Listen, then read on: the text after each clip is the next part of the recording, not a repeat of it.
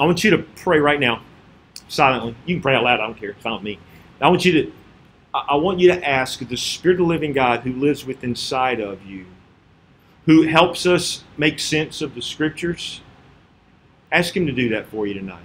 Ask Him to take it and make it new and fresh in your mind. I'm going to do the same, and then we're going to pray and jump into it.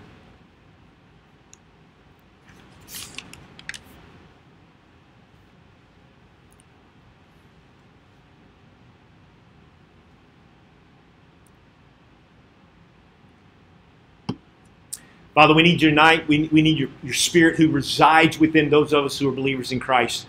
And you illumine the truth. You make it make sense to us. You guide us in it. You lead us into this truth. And I'm asking that you would do this tonight.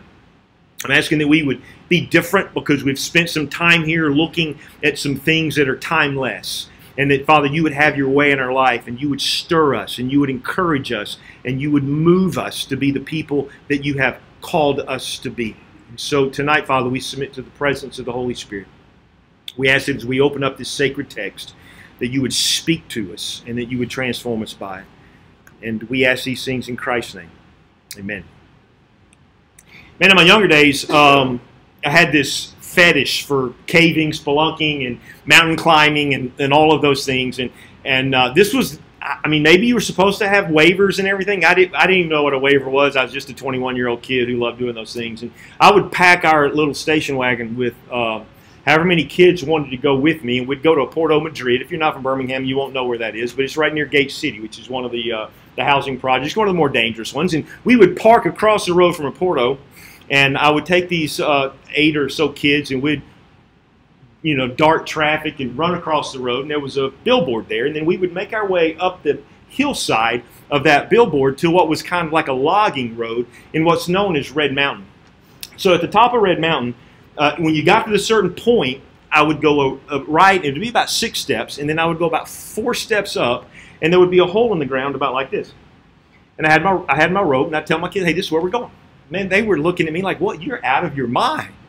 And so I threw that rope down in there, and I'd toss one of the kids that looked like I could push, and I pushed him down in there, and we'd drop down about 8 feet.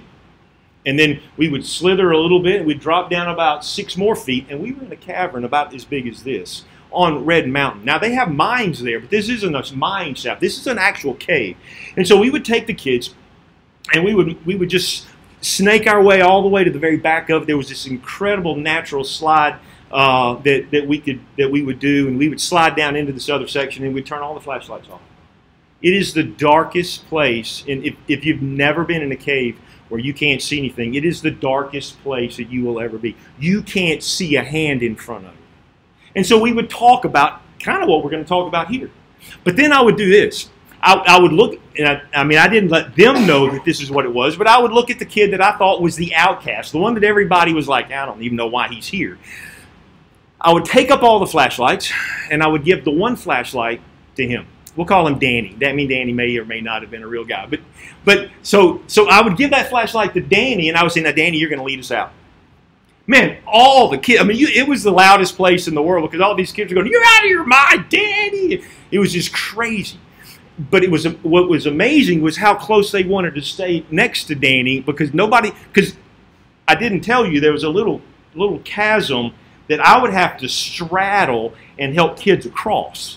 And so if you didn't know where that was, we might have lost Carol down in there. It was about a 15-foot drop, and so there was a time when she did that because we were both muddy from the climb, and so when I was moving her, she just slid down me, and I couldn't hold on to her, and so my brother and I, we human chain and pulled her out, and that's a whole sidebar. But anyway, so the kids know this, and so they're like hanging on to this one guy with the flashlight until we get all the way out. And I'll never forget what happens as we talk about that. This guy became the most popular guy immediately in the group, all because he had the light. That was it. He had the flashlight. That was it. And I think about that, and I realize that if you and me have the light of God's Word,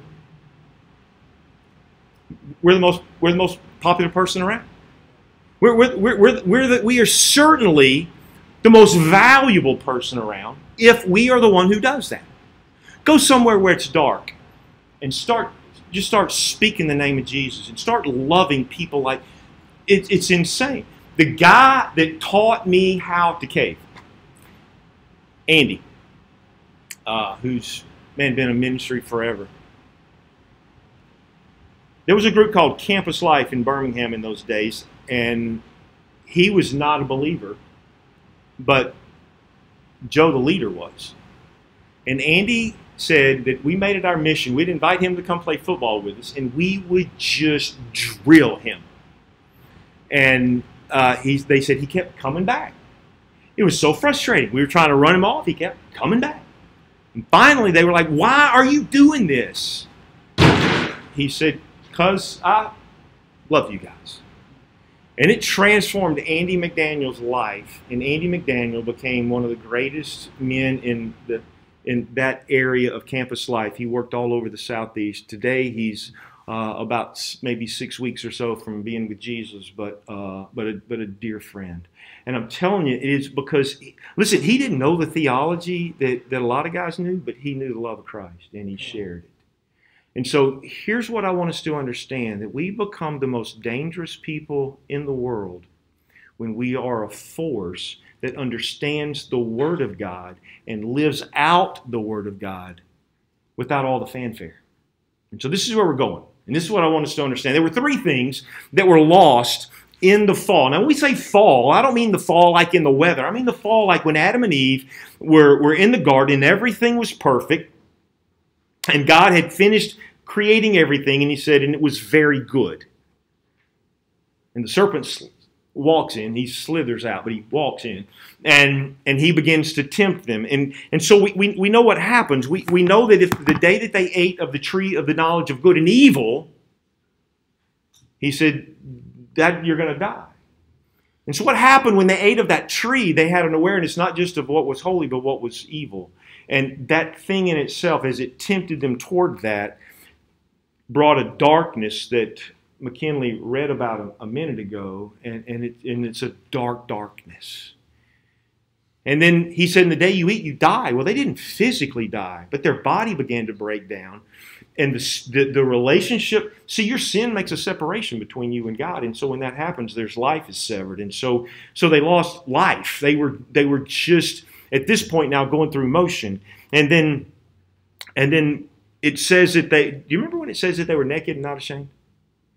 And then they ate and they were naked and they knew it and they hid themselves. That's when self-absorption, that's when selfishness began to take over. You know what happened when they did that? Remember? God's like, hey, man, who told you were naked? Immediately, he threw his wife under the bus, right? Yeah, it was the woman. He looks at her, and she goes, it was that serpent, right? And so what has happened since the fall is that we do nothing now but hide our flaws and hurl accusations at others. Go check it out. Go see everybody. See what happens. That's what we do. So we lost three things at the fall. We lost light, we lost life, and we lost love. And so it's almost like a portal was opened up. You guys watch those sci-fi dystopian type movies, right? Where there's this, and it was almost like this portal opened up, and darkness just began to creep in everywhere. And it didn't take that long, because their children, Cain and Abel, sin was crouching at the door, waiting to have its way with Cain, and he killed his brother. And then 10 generations later, we get to Noah, and here's what God says about that generation. He said, I'm sorry that I made man. He said, everywhere I look, it's evil, always, only, continuously. Think about how he says that. Always, only, continuously. That's all it is. It's just this darkness. Now, Solomon says it like this in Proverbs 4. He says, the way of the wicked is like darkness, and they don't know over what they stumble. This is the picture of the world. And you can hang with me because we're moving somewhere. In Isaiah says it like this in 5:20. Woe to those who call evil good and good evil, who substitute darkness for light and light for darkness. So it's just this dark place, and it's evil. This is the story of the Old Testament, though. This is the story of God who takes a group of people who are in darkness and rebellion, and He is gracious, and He's loving, and He's patient. But man keeps choosing themselves constantly. And it's just dark everywhere. The Old Testament story is the story of God's grace in the midst of this colossal selfishness. Now, we get to the text that we're looking at, and he says this.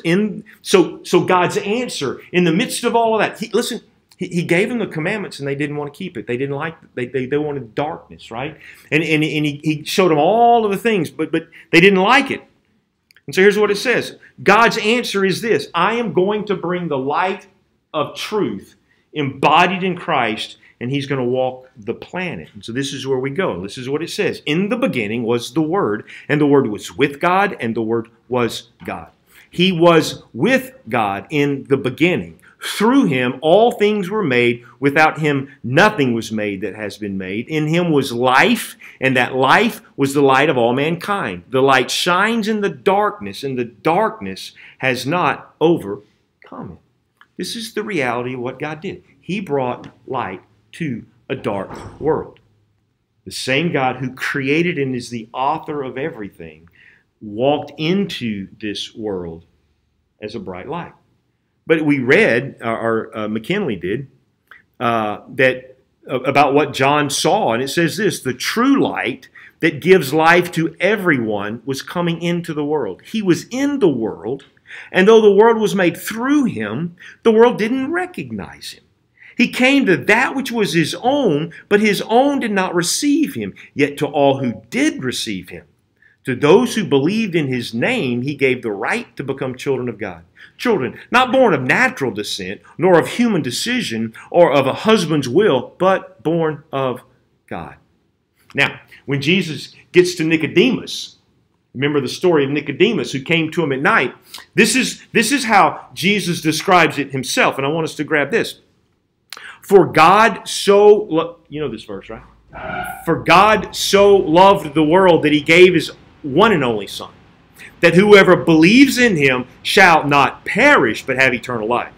For God did not send His Son into the world to condemn the world, but to save the world through Him. Whoever believes in Him is not condemned, but whoever does not believe stands condemned already, because they had not believed in the name of God's only Son. This is the verdict.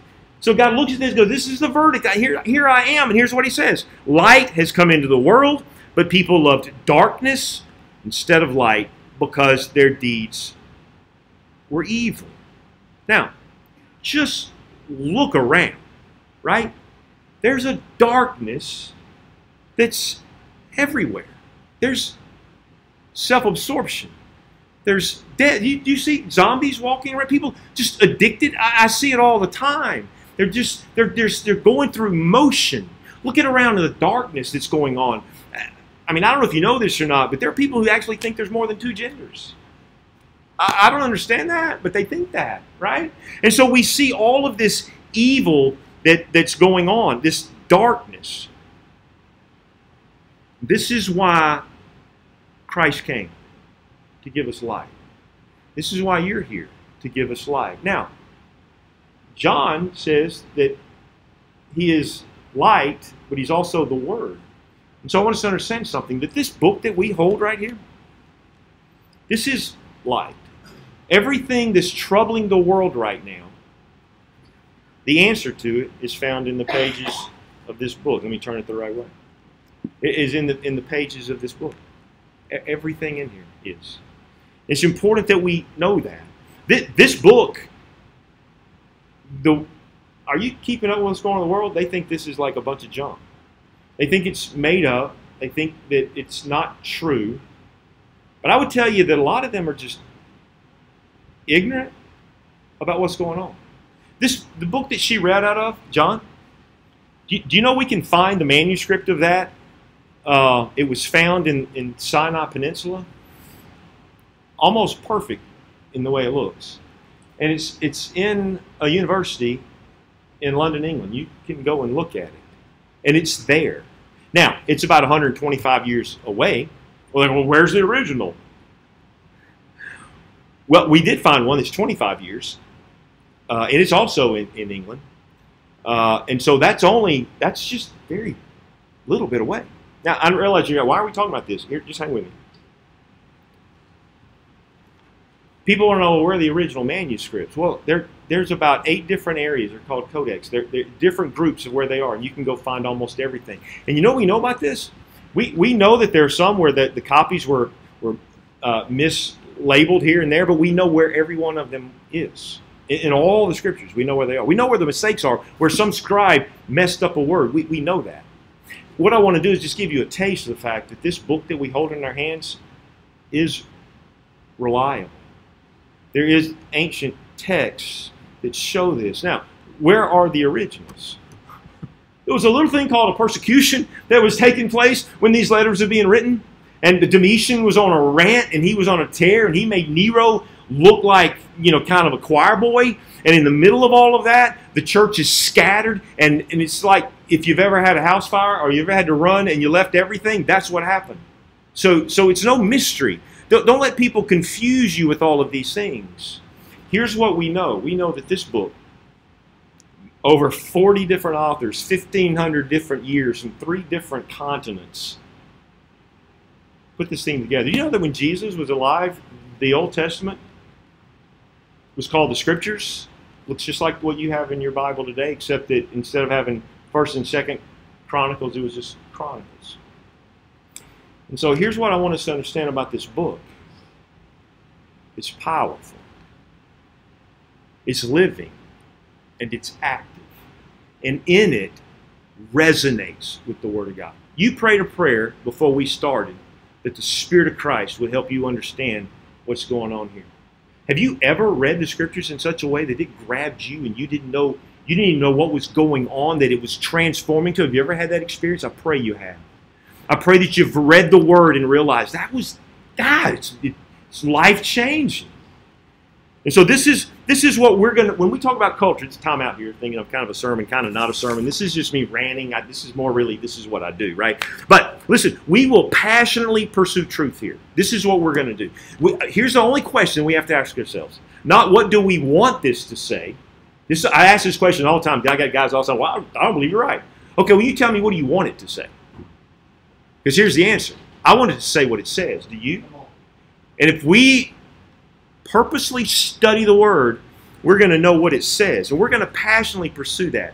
And we're 2 weeks from now. I love how we're doing church like, I don't know when. Whenever we get together again, we're going to look at life. That's the Spirit of Christ. When you take the Word of Christ and the Spirit of Christ and you join those things together, it is the most powerful force on the known planet. And so nothing replaces this light. Here's what I'm going to encourage you to do over the next 2 weeks, since we're going to be together. Pick some place in this book and read it. Listen, this book is better than any devotion. I know everybody loves devotions and podcasts and all that. Could you and me take a time out from that? Maybe could we take a time out from listening to Tony Robbins? I know he's got some great stuff, or Brene Brown, or whoever it is that you want to listen to. Can we take a break from all that and just open up the pure Word and see what it says? Because if we'll do the hard work, it's transformative in what it does. Let me help you see a few things of how I do this. It's what I call truisms. So I was reading Romans 8:28 as I was studying through that text, and it said, do you know this verse? All things work together for good to those that love God and are called according to His purpose. Right? We know that. All things. All, not a hard word, it means all. Right? That means God's going to take all things. Doesn't mean He causes all things. He didn't say He caused all things. But listen, nothing comes into your life that hasn't been sifted through His hands. Are we tracking here? All right. All things work together for good to who? To those who love Him and are called according to His purpose. You know what I hear from that? Every deficit that comes into my life, God's going to turn into an asset. Now that's how I see that text. Deficits to assets. So, January 3rd, I'm at Tracery Stone. I'm going to help my guys out. I'm going to go do a little inventory. And so, I mean, I'm not a non-coordinated guy. I'm a fairly coordinated guy. I could be old, but I'm coordinated. I don't want you to think, well, he's an old stumbling man just out of, he shouldn't have been out there. And so there's a pallet there, and there's a stone. You've heard me tell this. 542 pounds. I know because I actually was kind of guessing when I was sitting out there when it's laying on me. But that's a whole other story in and of itself. So I step on this pallet, and it looks like it's tight and right, but it's not, and so it's cantilevered just a little bit. And so that stone slams down here and then flattens me. And so when I look, my ankle is laying flat against God's earth, and my knee is up in the air. And I'm like, that doesn't really look like it. So I'm trying to lower my knee down. I'm thinking, man, if I could pull my leg out, and then I thought, I could leave it in there, and that would be really bad. These are the thoughts. When you're ever in a situation, you ever have thoughts like that? And so if I go to these thoughts, I'm like, maybe I should call Chase before I could pass out. I don't know. I don't feel like it, but you don't know. And so I call my buddy Chase, and I say, hey, man, can you come out here? I think I need your help.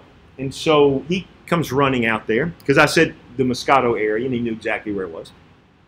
And so he and I together lift that stone off, and as we slide my foot out, it just flops. And I knew then that this was really bad. And so he's almost, gagging because he's trying to hold my leg together, and he's like, that is the weirdest thing. And so we lay it flat, and I say, we probably ought to call, here, take my phone and call 911. So he does, and they come. Now, in all of that, I'm telling you this. Before he ever came out there, this truth came to my mind. God will turn this into an asset. I'm not making that stuff up. I'm telling you, and here's something that Tammy and I talk about all the time. We study truth in the light so that we can walk in the darkness, right? Hard times will come. And if you don't prepare and you don't study the Word of God and you don't know it and you don't have truisms, that you know are yours, when you get to that place, you're going to freak out and you're going to act like the rest of the world. And I'm not the rest of the world. I'm a child of God. And God caused all things to work together for good to those who love Him and are called according to His purpose. And I sat there and I told Chase, God's going to do something good with this. And they threw me in the deal, and then all that happened, and I'm here today, and I got 3 more weeks before I can walk. There's been some really good things. Do you know what I was preaching the Sunday before that happened? It was a New Year's message, and I was preaching on moments, that I'm going to be in the moment this year. Because I'm that guy, I'm going, I'm looking at the next thing. And then I realized, you know what God just did? He slapped me upside the head and said, oh, you want moments? Yeah, here you go. You can't move. How you like that, big boy? And you know what I realized? That's an asset. Come on.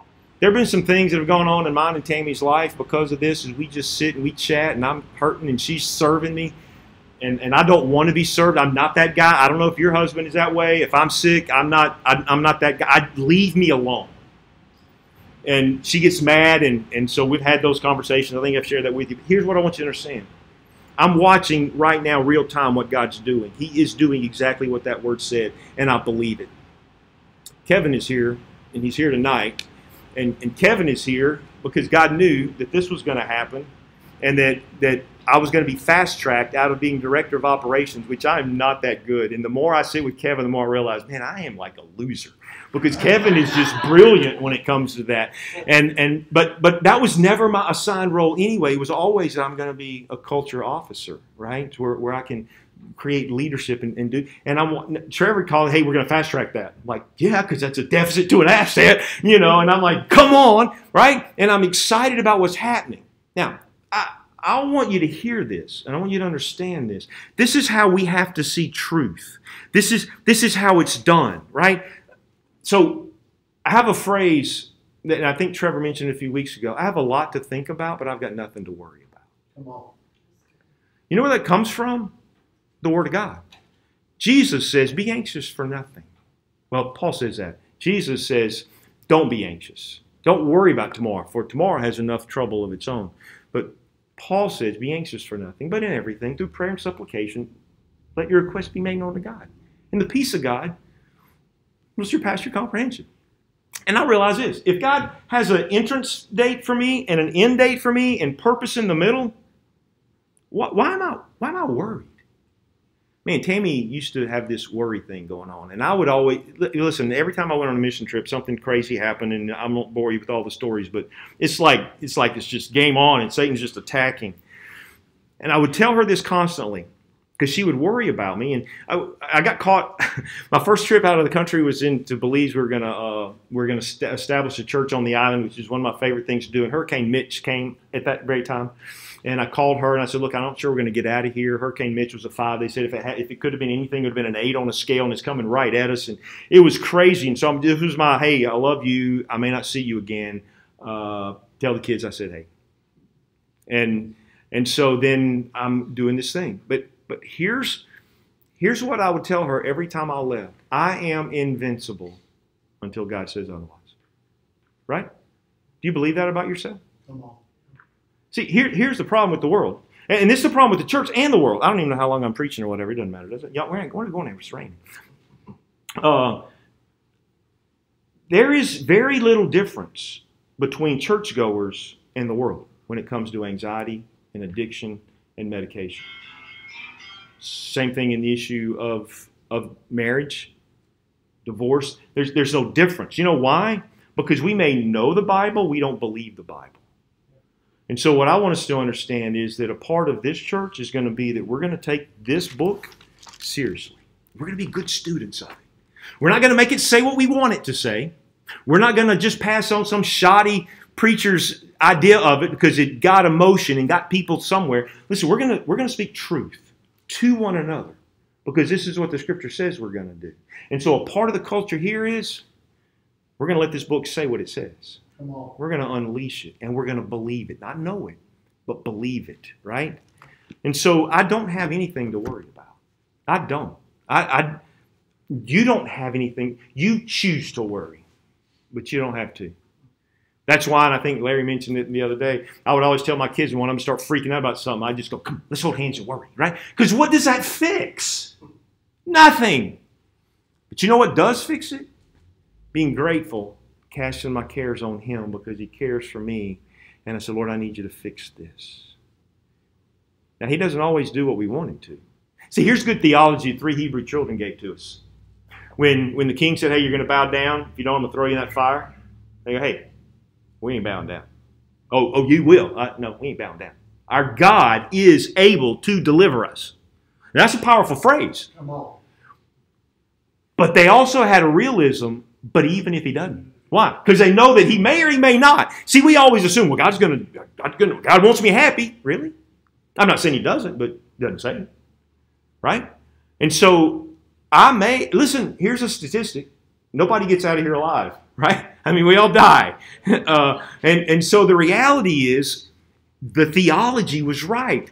Hey, God's going to deliver us. And if by chance He doesn't, we still ain't bowing down. This is what it means to take the Word and believe it and walk it out. And this is what I want to see happen here. I want us to raise our children this way. I want us to have our marriage. Listen, your marriage can be fixed. Right? It can be fixed. Your children can come home. Now, I'm not saying you can do anything about it, but we do know that God is able, and we do know that there are certain things that we ought to do, and we can do. I could ask you this question, and we could finish.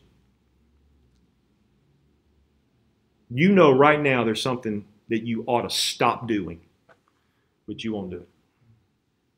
All of us have that. We all have that. And we know that God doesn't want us doing it, but we like it. But if you stopped it, your life would change. You believe that? And then there's something you know you ought to start doing, and you don't want to. Because it may mean you got to put pride down. It may mean you have to admit that you weren't right? But if you did that, if you started doing something, be a game changer. See this. So this is what I want us to understand. I could keep talking. I got thousands of things to say, but I want us to hear this. This book is powerful. I will tell you this real quick because Abby was mentioning it to me last night. Tammy's sister Gina, she's 5 years younger than Tammy. She's got cancer, ovarian cancer, and she got the news. It was rocking to all of us because that's just crazy. And so we watched her walk this thing out. Now, we all know Gina, those of us who know her, that she's a good girl. She's like Tammy. She's just a good girl. Tammy's always been a good girl. That's been her problem. She's a good girl. She wasn't sure if she was saved because she's just good, you know, right? You know what I'm saying? I mean, it was one of those where she started doubting. So her sister was just like it. So when she got, you know, when you hear the word cancer on the phone and they're telling you have it, I can't imagine what that's like. Some of you may have experienced that. She was telling Abby, my daughter, she said, I'd always, just in the back of my mind, always doubted whether I was a believer or not. But she said, when I got that word, and this peace came over me that I couldn't expect, and it's still there, I knew that I'm a child of God, because that's what the Bible says. And I just love that story about what's going on there. So, listen, now we're going to be done here. Come back in 2 weeks. We're gonna tie the Holy Spirit into this, and we're going to see what's going on. And so, but here's what I got 2 or 3 things I want you to do. Read this word. Pick a book. Don't look at a devotion about it. I'm not saying there's nothing wrong with that. I mean, I write devotions. I'd love for you to, you know, but no, I want you to just open it up and pray that simple prayer. God, speak to me as I read this text. See what happens. All right? Every day, do that. It don't matter where you go. Just do it. It's going to be life-changing for you. I know we used to joke about guys who would do this. You know what? But I've done that before. I've been in the stone yard before, hiding out. Before Trevor got here. Hiding out, reading the Word of God because I was at a low point, and I would just read until, I don't like that one. No, I don't like, oh, that's a good one. Right? But it's amazing what would happen is I just wandered through the Psalms. And so here's what I'm asking you to do. Just do that. Second thing, stop doing that thing that you know you ought to stop doing. You know what it is. We could say it all out loud and all of us have something different, but you know what it is. Stop doing that. And then you know the thing that you start doing that would change your life. Like maybe forgiving, maybe loving, maybe whatever. I don't know what that is for you. I'm not trying to project that. I'm just telling you whatever that is. And let's see what God does in the next 2 weeks. I believe it's going to be life-changing.